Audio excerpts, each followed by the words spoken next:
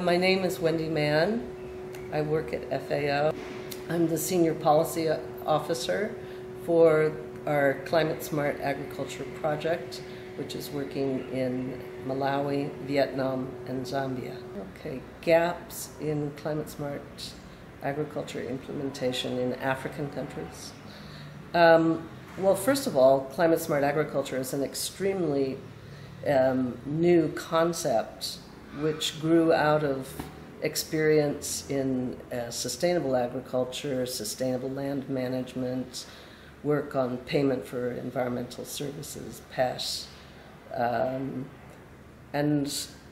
I think FAO was one of the first organizations to start work on it and to define climate smart agriculture. So there's not a lot of experience or data in implementing climate smart agriculture. But from our project so far, I think one of the difficulties, one of the challenges we're encountering is the integration of climate change into the work of agricultural ministries is very, very slow.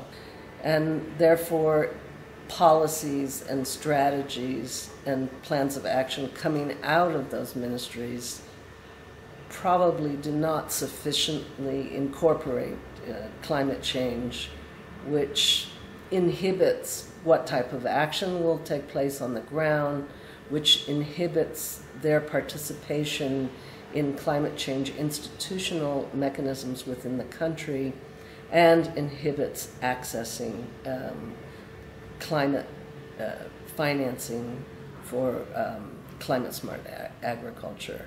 But I would add that Africa as a region has been the first to really express interest in climate smart agriculture, and other organizations now are working more on climate smart agriculture, and there's starting to have more of a critical mass within country of looking at the different aspects, of creating the evidence base from data which can underpin which type of climate smart agricultural options are best or most promising for the country in terms of their benefits and costs. And here I would mention CCAFS has done a lot of work, and also the NGO FANERPAN.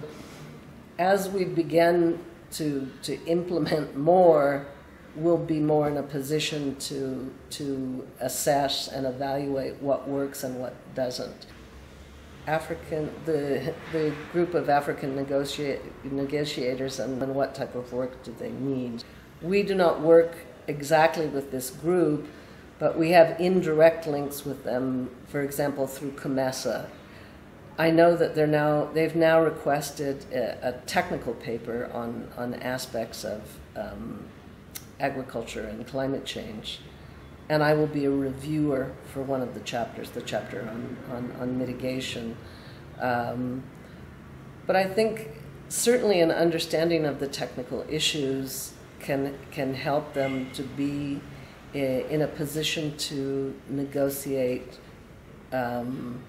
from a position of strength, because they know the facts.